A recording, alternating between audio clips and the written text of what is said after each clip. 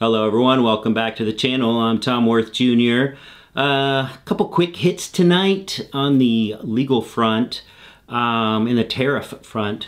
Just reminding us all what so many of us voted for this last November 5th, the overwhelming mandate for Trump. You know, his almost 50% of everyone that voted. The people have spoken, and what they have called for is what he is delivering.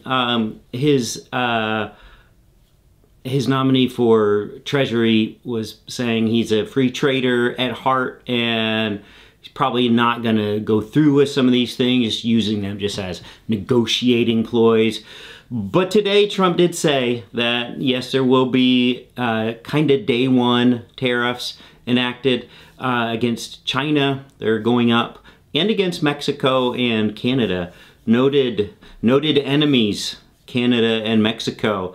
Recall that in 2020 he renegotiated NAFTA, and by renegotiate I mean just renamed it to the U.S.-Mexico-Canada agreement, I believe it was, and I don't think anything really changed. And this would be illegal.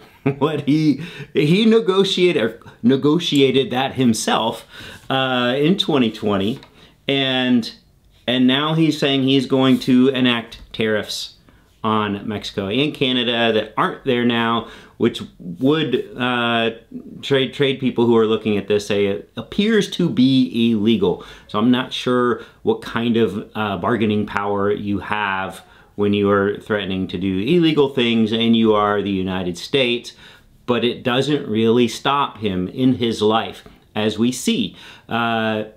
Case in point, Jack Smith dropping the case, as we knew he would, asking for its dismissal. And this is for the documents case. This is, remember Eileen Cannon, the federal judge he appointed right before he left office in 2020? She single-handedly blocked it. She just didn't rule on things. She took way too long. When she did, she would entertain wild defense theories and suggestions, things that nobody would ever consider or contemplate. She would just say, you know, that's a good idea. I hadn't really thought of that before. I don't know if anyone's ever really brought this up before. Well, yeah, there's a reason no one had ever really brought it up before. And so the intent was just to make the case take as long as it could and never go to trial until the election. And he would roll the dice because he had a pretty good chance when all this was being delayed, because Biden, you know, we had the inflation starting in mid-2022, and that would probably kill the hopes of any president to be reelected.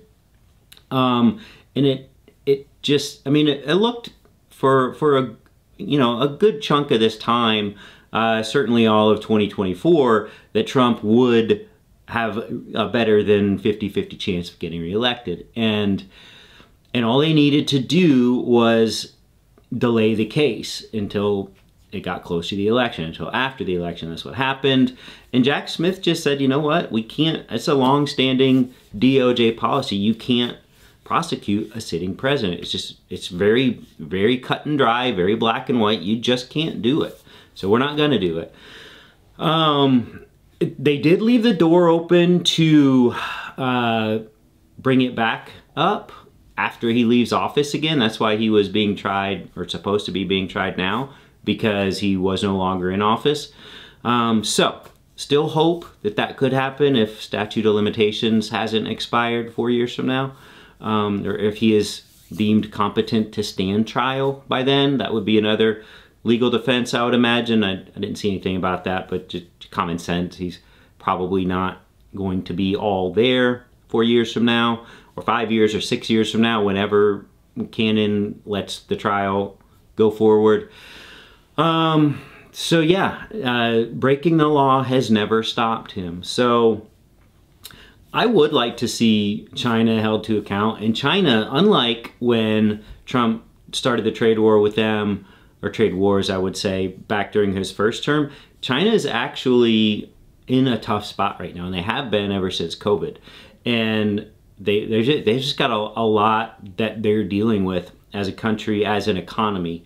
And so he actually does have stronger bargaining power right now, as did Biden. So he could probably try the same strong arm tactics again and maybe have more success than he did last time. But remember, Biden has had some tariffs on China already. So you're just going to take them to a ridiculous level, and I don't know what that's really getting you.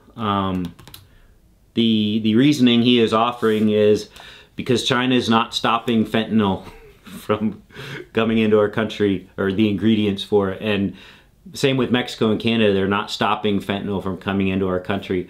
As if any country has the power to stop drugs being smuggled across their borders. This is, I don't really know what he's after. You're not stopping the illicit drug trade in the world by threatening tariffs. So I don't know what he's really trying to get, but I guess we'll find out. These were the entertaining headlines of the day that caught my attention today. Wall Street did get their wish with Treasury Secretary, the guy that Trump wants to do, and it's not the guy Musk wanted, so that's great. I think I mentioned that yesterday as well. I just kind of think that's pretty cool. Those guys should, you know, yes, they backed Trump. You know, I heard a podcast on The Economist, and it was talking about Dallas, and it was from last week, I believe, and how Dallas is just kind of conservative business nirvana. A lot of companies were coming in from California, and this has been going on for years and years now. Some of them went down to Austin because that was kind of more like California, just political wise, business wise, than Dallas was. But Dallas is just straight up business. It always has been. It's always been attractive for businesses, and business leaders, CEOs, a lot of them wanted Trump because they don't think he's going to do what he says he's going to do. They purely want less regulation, less taxes, and less regulation, and that's all they're supporting him for. They're calling his bluff, just en masse. Corporate CEOs are, and I hope they're right. None of us believe they are right, but I mean, money is all that matters to these people. That their businesses go unregulated, that they can be as anti-competitive as they want, they can harm the environment as much as they want, be as discriminatory as they want, exploitative as they want. They just want to be left alone. The reason we have regulations in place is because that's how businesses have always wanted to be. And we eventually developed and enforced regulations to prevent that from happening. But business leaders still want that. They want to be left alone to do their own thing. It's not for our benefit, it is for their benefit. And it was kind of a rudimentary look at Dallas, I think, stereotypes and whatnot. But they did talk to some people, and quite a few people, I think, for that podcast, and that seemed to be the consensus is, we don't think he's going to do all this stuff that he said he's going to do. We think he just said it to get elected. He's not going through with all that. Well, he's going through with the tariffs. And he's going through with not being prosecuted anymore for crimes he's committed. So I don't know exactly at what point they will think he's bluffing.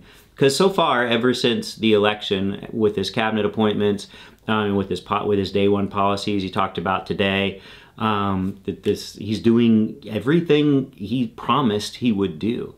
And kudos to him, I guess, because politicians are notorious for breaking their promises, for just saying whatever they need to do, whatever they need to say to get elected. And in his case, everybody is hoping and praying that he isn't going to do exactly what he promised to do. But the worst the worse the idea is, the worse the action is, the more likely he is to do it. And a lot of his just nutty supporters are all for it. So I don't know. It is a topsy-turvy world, and there's always a lot to talk about. Also, the potential spin-off of MSNBC from Comcast. Ratings still continue to get hammered. Restructure personnel there, some on-air personnel. I guess these were in some internal documents. I didn't see anything official yet. I think that's short-sighted. Even I knew, starting my little YouTube channel back in August, that I never expected to make any money off of this. Maybe I'll make a video about how little money I've made off of this. But I did expect, if there was any money to be made, if I ever got enough views and subscribers to get monetized, and that happened pretty fast. It happened in about 3 weeks. That whatever money would show up would just be temporary. It was over $1 billion spent on this political cycle, and a lot of that was crammed into kind of right after I started my channel, and then I knew that money would dry up, and it has. The dollars per 1,000 views has actually gone up since the probably, I don't know, 4 to 7 days after the election. But the ads have changed. My wife told me she's seeing more aesthetics ads, not political ads. And my theory behind that is that the Trump and Harris campaigns, mostly the Trump campaigns, were just bidding the highest and getting all the ad space, but that people wouldn't actually really watch very many of those ads or click on those ads. But those slots were still taken by those political campaigns bidding so high. And now they're not there. They're out of the game. And so you have normal, I forget what brand she said, some cosmetic or beauty brand or something. So it wouldn't have bid as much for the slot, but people are more likely to watch the ad or to click on the ad if they want more information. So that click revenue and that watch revenue more often is going to me, even though the dollars per video or whatever aren't there. So it couldn't have come as a surprise to Comcast or to MSNBC. Also CNN, like they knew, they should have known that money was going to dry up, and it wasn't there, 6 months ago or 4 months ago. Maybe it was 6 months ago. So I can't see that would be the sole reason why they rejigger their whole network lineup, on-air personalities. But that's the theory by people who are writing about this right now. So we'll see how all that shakes out. These people do, and supposedly Fox News isn't really affected by this. I don't know. I find that interesting. Also, because that determines everything. Fox News determined the outcome of this election.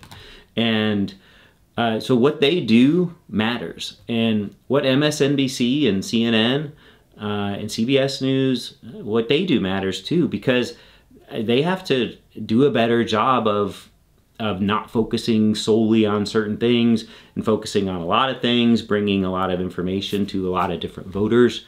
It's a big tent with the Democratic Party. It's not a big tent with the Trump Party.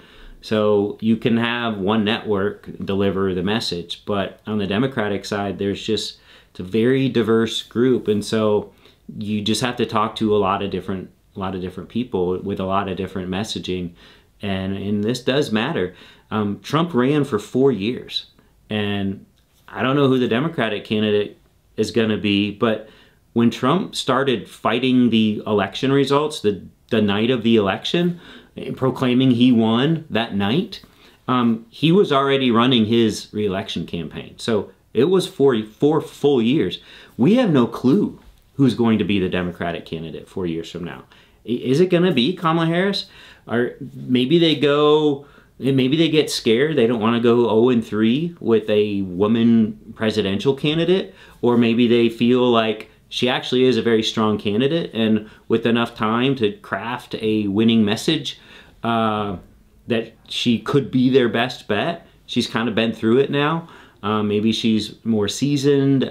Maybe she can go back and look at what her weak links were or weaknesses were, but she didn't lose by much.